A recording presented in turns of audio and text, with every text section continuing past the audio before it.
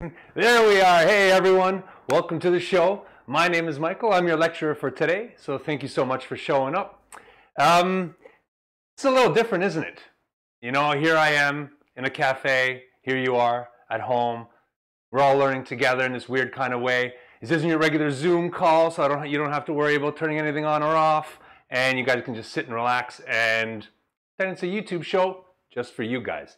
So I've got your comments right over there. Make sure that you guys interact with me. Otherwise, you're just going to see me here waving my hands around, not knowing if you guys understand what's going on. But if you guys interact and let me know what you're thinking, you answer the few questions that I'm going to ask throughout the show, we'll play some games together, we'll learn a little bit about conditioning, and who knows what will happen. Maybe we'll even have a little bit of fun. All right, so hello Rachel, hello Tiffany, hello Siobhan, Achuk, thank you so much everyone. I've got you guys all coming in here, so let's have a little bit of fun. So today we are going to be using a game called Rat Zone. So let's just flip right into that right now so you guys can see what this game is all about. As you can see, this game uses augmented reality, so I will lift up my phone and you will see all of the gear everywhere. So to avoid that, I'm going to play without AR today. But you guys, if you have a phone that's new enough, you guys can use the augmented reality function and play along with the game, which will be a little bit more fun for you guys. So, this is Rat Zone. We're going to be using and creating our own, or conditioning our own rat.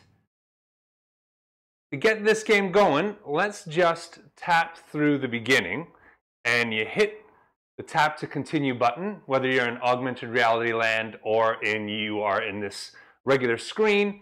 And when you hit that, you'll be able to name your rat. Name your rat whatever you like. Let's be a little bit kind though. You know, we don't want that rat to have a really sad kind of name. So I'm gonna name my rat. See, this is what happens. I'm not very creative when it's a spur of the moment kind of thing. Radicus, that's terrible. But you know, we're going with it. It's done now. But now this is the main part. What I want you guys to do is add in this class code. I'm going to keep bringing it up because it's going to disappear in a little bit, but it's got to be exactly like you see on screen. All right? So bio 3011-2020. I forgot the S. Mistakes happen. It's still going to work. So let's put that in, all in lowercase. Remember, it's got to be all in lowercase. B-I-O. Bring that up one more time because it's going to keep disappearing. 3011. Excuse me. Oh, 2020. Trying to do too many things at once. Multitasking is very, very hard. So make sure you put that in. That's the class code. I'll leave that on screen just so everyone can see my class code matches that one below. I want you guys to do the same. Make sure it matches. So that way we actually have all your data that's going to appear on this dashboard that we're going to be checking out in a little bit. Test subject 1. Oh man, that's a kind of a sad rat name. Poor test subject 1. So, but it works, you know. That's totally fine. Don't worry about it. We'll hit done there and hit save. Now, here we're going to stop here just for a second. I'm going to zoom back out for a second because we're going to talk about these two types of conditioning. Excuse me. So let's zoom out. Oops. I'll zoom out this way again. Sorry, I've messed up there. All right. So what we have here is two different types of conditioning. So first off, lucky I brought my whiteboard with me. You know, it's what I always do when I go to a cafe. You never know when you're going to have to teach a lesson. So the first thing we're talking about is conditioning. That thing will disappear in a second. Let's just make it go away. There we go. Talking about conditioning today. So what is conditioning? The idea of getting an individual to respond to a specific stimulus, right? You guys don't have kids, so you don't know how this works, but our kids condition us to do all kinds of things for them all the time. I've noticed that throughout my entire parent rearing life. You'll notice it once you guys have kids if you guys decide to do that. But we're going to talk about two specific types of conditioning. One is Pavlovian, right? And that comes, I'm just going to check. Yeah, just restart. Don't worry. We're going to be, thank you very much, Jeremy, for throwing that in for Olivia. That's the class code. I appreciate that. You guys are helping back me up. It makes it a little bit easier. I'll keep checking that chat as we go along as well. So the first type of conditioning is Pavlovian conditioning. Now that was when a Russian scientist named Ivan Pavlov realized that he could train dogs to salivate. Or what he noticed was dogs would salivate every time he brought them food. Now, what he did, so there was this, so let me step back and say, what there was this neural connection between, oh, here comes food, I see the food coming, and they're already start salivating. So there was already that connection between those two kinds of behaviors, or the stimulus and a response. And what Ivan did is he rang a little bell every time the dogs were going to get fed. You guys probably know the story, but just in case. So you ring the bell, you bring out the food, they would salivate, and they would eat the food.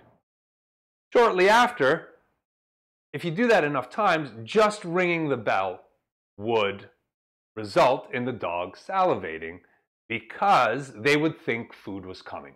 So what you've done is you've inserted a stimulus into this neural response relationship right in between that, and that results in the stimulus, and in this instance the bell, resulting in the same kind of response as bringing food out. So later on, Ivan didn't even have to bring food out, you just ring the bell and the dog would start salivating. So that is a Pavlovian response. So let me know if you guys have any questions. If that all makes sense. Hopefully I've said that clearly enough. Pardon me. Still have this cough. Don't worry, it's not coronavirus. You guys won't get it from me. It's totally fine. So the second type of conditioning is instrumental conditioning. So this is when you're trying to reinforce a specific behavior through either a reward or a punishment. We stick on the idea with dogs again because everyone seems to love dogs so much. What we could do, and there goes one of my lights. I think you guys can still see me just fine. So if you want to teach a dog to shake his paw or her paw, then you would shake the paw and you'd give them a reward. And then you'd keep doing that over and over again until that dog is trained to lift up his hand instead of you having to grab it, so they've learned to kind of shake. So this is where you're trying to create a new neural relationship between some kind of stimulus and another response. So those are the two types of conditioning. Does everyone kind of understand the two differences between Pavlovian and instrumental conditioning? I'll wait for you guys to let me know because obviously there's a little bit of lag from me letting all this information that I'm saying coming to you guys and a little time for you guys to respond. So please do let me know if nothing makes sense. I'll take a quick check. You guys are already in the app? All right. So it sounds like some people are, oh, Remy. Nice. I like that you named them Remy. That is one of my favorite Pixar movies. So that was very cool. So looks like some of you guys are already in eating cake. I'm just going to say a couple more things just before we get straight into the game and we'll start playing. One of those things is that relationship that we have now, that we've created between a stimulus and a response for both Pavlovian and instrumental conditioning. Instrumental is also called operant, but we'll keep it going, instrumental conditioning. Yeah. Is the idea that that relationship can be cut or that it can extinguish. So, after time, if you keep ringing that bell and not bringing food out, that dog will no longer respond to that bell because they learn that ringing the bell doesn't bring food any longer.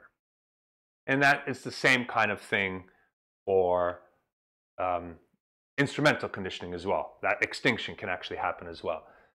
So Pavlovian conditioning, training a dog to salivate when it sees meringue with whipped cream and fruit. I don't know why you'd feed your dog that, because that's something I would eat, Ben. That is delicious. That is unfair. I don't know. Maybe I want to live in your house because you have delicious food. But yes, that is the premise behind it. So they would see you whipping, and they would realize that food is coming, and they would start salivating. So nailed it. All right. So thank you for the thumbs up. Sounds like everyone's got the 2. Oh yeah, there you go. I forgot to say that. Individuals forget the association. I'm going to ask you a couple questions, and I'm not expecting you guys to answer this right now, but what I want you guys to do is think about this as we go through a little bit of the game, and maybe we'll get back to these questions at the end. And one of these questions is, we've got instrumental and we've got Pavlovian conditioning. Should conditioning occur at the same rate in both those? Another way of asking that is, should conditioning happen as quickly in both Pavlovian and instrumental conditioning? That's something we'll be able to test, but I want you guys to have a think in the back of your head of whether you think these could be the same or they could be different, and why they may be different. Okay? Remember, Pavlovian is you already have that neural connection, and instrumental, you're creating that neural connection. Right?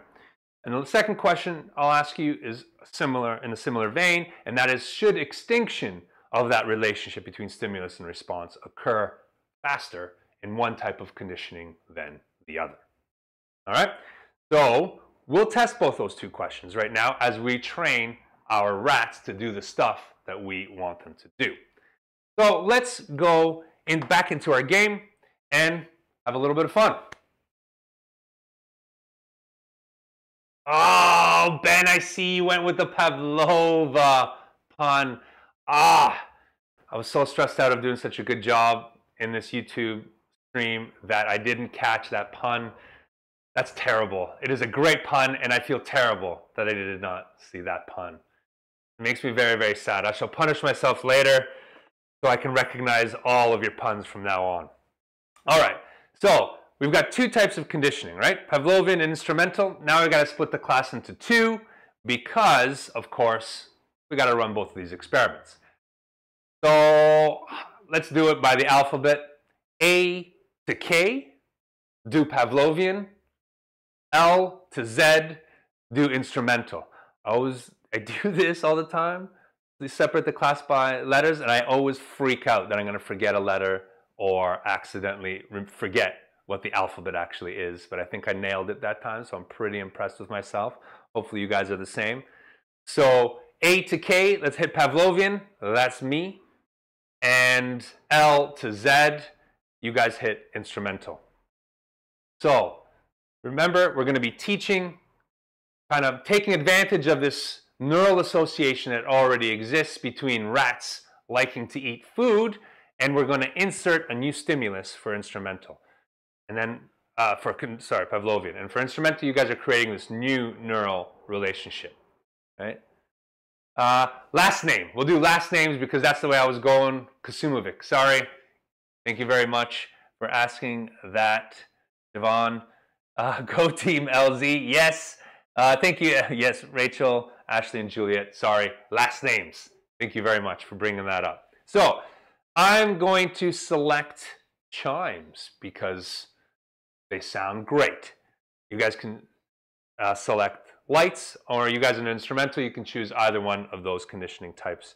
So I'm going to select my wind chimes, and there's this weird thing there. I don't know what that is. I'm going to hit continue there. So hopefully everyone has the app and is playing along. Now the idea here now is you want to condition your rat to the stimulus that you guys have chosen. You can actually see, we'll tap to continue. You can actually see how the conditioning actually happens as you go along. So now you have these cake. This rat that you have, Radicus is my rat, he likes cake. So you got to collect all the cake from the cake bots. And then when you have enough cake, you can feed your rat the cake. And that's how we will end up making sure that the rat becomes conditioned to the stimulus. So I have my cake there, so I have to tap my wind chimes, tap the wind chimes, and then I'm going to throw the cake to little old Radicus over there. He sees the cake, he's heard the wind chimes, he sees the cake, goes, that has some delicious cake. Maybe it was a pavlova, Ben. I don't know. It's possible. It kind of looks a little bit like one, a little bit. But anyway, so I'm going to collect some more cake bots. You guys do the same. Pardon me. Oh my. It's going to be, what's the class code? I'll bring the class code one more time. The class code is that. Thank you very much, though. Terry. Terry, you joined us. Look at that. It's so great that you joined little old me in this YouTube live show. Much appreciated, man. That's some love out there, brother. All right. So we will keep going on. And so if you tap that screen, you can actually see how your rat is being conditioned to the stimulus. So I need to get some more cake from my cake bots, but now they've stopped disappearing. So I'm going to, whoa! Secret cake. All right, they're my cake bots. All right, I'm going to collect some more cake, but first I got to hit those wind chimes, and then I got to feed Radicus my cake. So he sees the cake again. Excellent. I'm going to keep collecting some more cake. You guys tell me what you guys are doing and how you guys are going along with the cake collecting and how that's working out for you guys. So thanks for the smiley face, Terry. And I'm going to collect some more cake from my cake bots. I don't know if you guys are doing it in AR. I'm curious how many people are actually doing an augmented reality as well, because we had to do a major fix on the game because there were so many Android devices that actually weren't working with the augmented reality. So, but you know, such as Google. What can you do? I'm going to hit this secret cake. All right then. All right, secret cake. I think I see what you're doing here, secret cake. So, just smack my wind chimes, fed Radicus, and I am going to collect a little bit more cake from these cake bots. But I see something's going on here. You can't feed your rat and Remy is starving. Make sure you hit your stimulus there, like the wind chimes or the light or whatever it is, so that you can flip the cake towards your rat. I'm going to grab some secret cake. And I'm going to hit my wind chimes again. Then I'm going to flip some cake over. So you got to make sure that you have to hit that stimulus. Oh man, don't worry about it, iTunes. I don't need to update anything. So make sure you hit that stimulus before you feed the cake. Otherwise, your little rat, Radicus or Remy, is not going to learn the association between the food and the stimulus. So, yeah, there are a lot of cake bots. But they're secret cake. They're secret cake, Jonathan. So I'm going to hit those wind chimes again and feed my rat. And how hard are you tapping the screen that your fingers hurt, Jonathan? Jeez, man, you tap them a little bit lightly. This is touch sensitive, my man. You don't have to hurt yourself. So all good. I got Remy's cake in the end. Nice. Very happy, Nora, that Remy is not starving. That is uncool. So now there's no more secret cake. I'm going to go to the cake bots then. See what the cake bots are doing. Collect a little bit more cake from these cake bots. I actually want cake bots in my home if they're going to bring me cake like this. Excellent. Cake bar is full. Hit that stimulus and give Radicus a little bit of extra cake. Now this rat's going to be very obese by the end of this. Feels like a very cruel experiment. Oh, secret cake. No more secret cake. This is not fair. So I'm just going to keep getting cake from my cake bots. How are you guys doing over there? Have you guys conditioned your rat yet? That's what I'm curious about. Ooh, I've got enough cake. Wind chime cake there. I'm going to get some secret cake after that. Secret cake is not there anymore. So Olivia, my rat just became huge. Probably from all the cake. We're feeding the rat a lot of cake. Oh, there's no more secret cake. Okay then. So I'm going to hit, so these are my bars of how my rat has been conditioned. As you can see, the rat is getting better and better at responding to my wind chimes. So I'm going to go collect a little bit more cake and get cake bar full. Okay, wind chime time. Throw the cake. No more secret cake. All right, secret cake machine. I think I've got your days are numbered. So we'll collect a little bit more cake from these cake bots and start feeding my little guy. Oh man, this guy really loves cake. So let's hit those wind chimes and give him his cake. So he does all right. Your rat's not doing anything, Rosa. Oh, have you hit the wind chimes? It looks like, Julia, you've got the same issue. Have you hit the wind chimes? Because you got to make sure you hit that stimulus before you actually feed them. And you want to check to see how that reaction time graph is going as well, because you'll be able to see how your rat is being conditioned as you go along. So you can check that at any time to see how that is. So maybe Julia and Ben, you could check that. Or no, maybe not Ben. Julia and Rosa, you can check that if you're having a problem, see if it's becoming conditioned. So I've now conditioned my rat, and that conditioning has become extinguished as well. So we've gone through that whole cycle. And if we take a look at my data, you can actually see it took him a really long time. Here it is on this bar, right?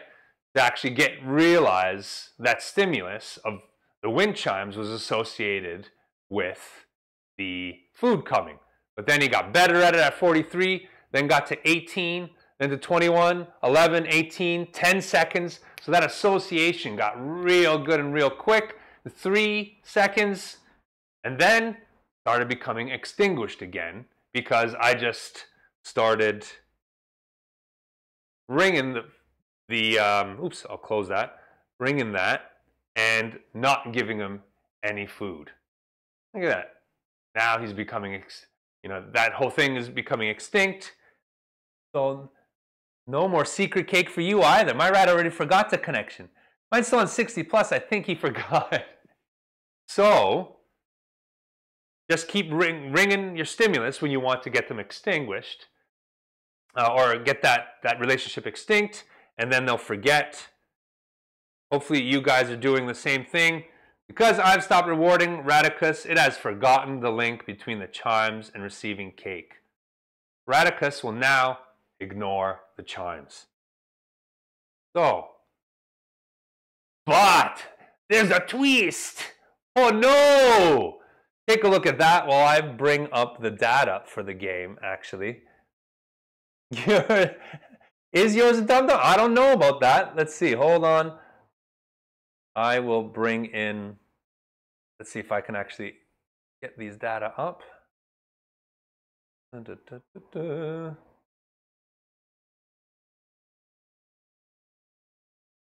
are we? I have so many classes to scroll through. I'll let you guys read that on your own. There it is. Let's see. All right, and we've got some cool data. So let's head straight into data and we can take a look how everything looks. All right, now, hopefully you guys have conditioned your rat. And let me know if you haven't conditioned your rat. I can check these comments. I'm really curious to see what you guys think. Tapping the secret contraption does give you cake. Right. So that makes it a lot easier than having to hit all the cake bots. Now, there's a few of you that have become conditioned already. So maybe you noticed what was on the screen later. We weren't actually conditioning the rat. we were conditioning you the whole time to respond to the secret contraption. So those in the Pavlovian conditioning, you were being conditioned to respond to that secret contraption when it was going off and shaking, because that would give you secret cake. And the other folks, oh, you heard what is it? It was confused. Yes, because that's right. It got confused. I didn't know where the food was. That's right. So in the instrumental conditioning, you guys were being conditioned to keep checking the graph. And you were rewarded with cake every time you checked the graph within the game. So this is kind of the fun part. Because we were conditioning you the whole time, we actually have data on how quickly we ended up conditioning you guys to the secret contraption, which is the Pavlovian conditioning, or the checking the graphs out, which was the instrumental conditioning. And what you notice in that first graph on the top is how long it took you to become conditioned. And on average, it ended up taking you guys 6.25 attempts before you became conditioned. And in the instrumental conditioning, it took you 7.75 attempts before you got conditioned.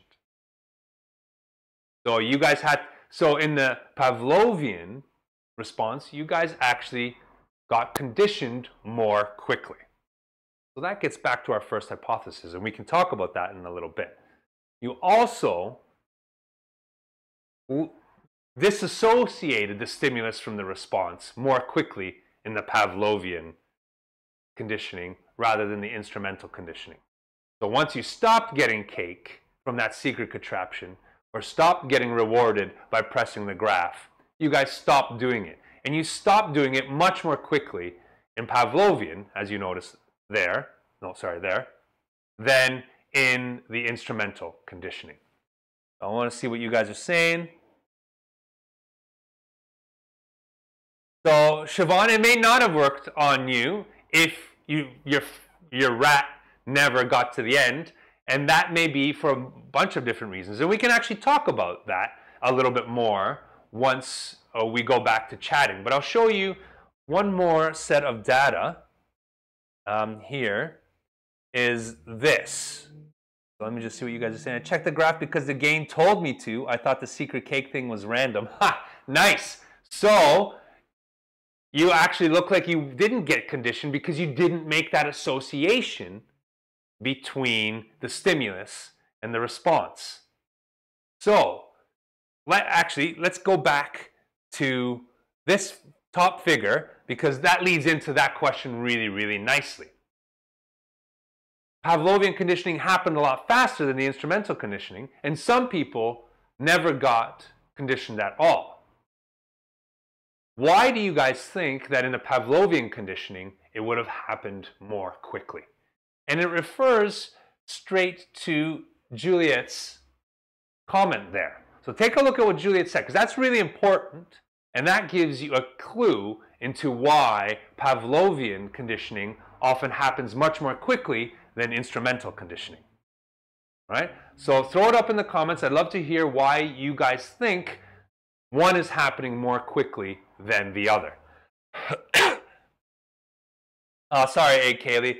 I know sometimes it is a little bit glitchy. My other phone, my actual phone, this iPhone is just for the show that we do. My actual phone is really slow, and that's why it glitches on mine. So yeah, I don't know. Secret cake is from checking the graph either. Okay, so can you guys think of why instrumental may be more difficult to condition someone with than Pavlovian? All right? And that's exactly right, Tim. One is a natural response. Pavlovian, you're already working on a neural link that already exists. Food, salivation. Tapping that thing that's shaking right in front of you is a really easy thing to do, and you get that reinforced, and you see that reward for doing that right away, and it happens much more quickly. For instrumental, that association or that link has to be learned. And as we noticed by some people in the class, they didn't learn that link at all because they didn't associate checking the graph with getting cake. And if you don't learn that association, you can't reinforce it, and therefore it's more difficult to become conditioned. All right? So some of you guys were a lot easier to condition than others, which is exactly what we would expect with this type of thing. And so Pavlovian simply associates another stimulus to a pre-existing stimulus that triggered the instinctive behavior. That's exactly it. Like I said, you're reworking those relationships that already occur, which is why it ends up working so well. It's not necessarily that it's hardwired in our brains. And I guess in a way, technically it is, because that neural connection does already exist. So it's not necessarily hardwired, because that would imply that it always existed. But it's something that does exist because that relationship, that connection between the two is kind of there. So well done, everyone. So now we saw this extinction. I just want to, oops, let me just go. Juliet, would something like one of us having ADHD, focus differentially, affect the outcome of attempted conditioning?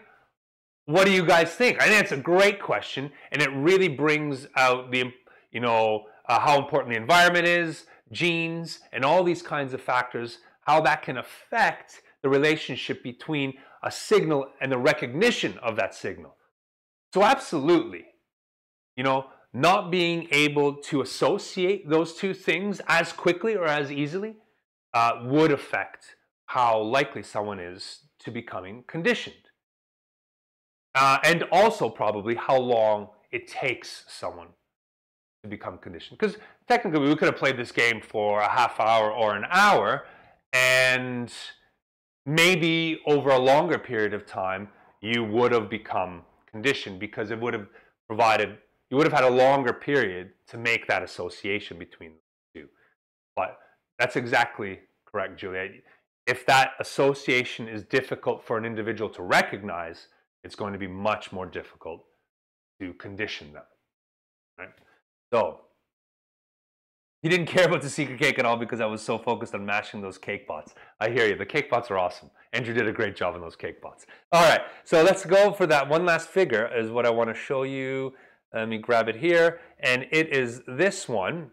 So the average time to becoming conditioned, and that is, as you can see, it takes a lot less time to become conditioned in the Pavlovian response than in the instrumental response, which is exactly kind of what we would expect.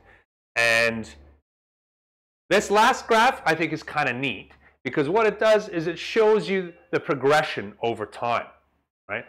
And what we have is in Pavlovian conditioning, which is in green, we see those bars are a lot lower, and we see that they become shallower much more quickly.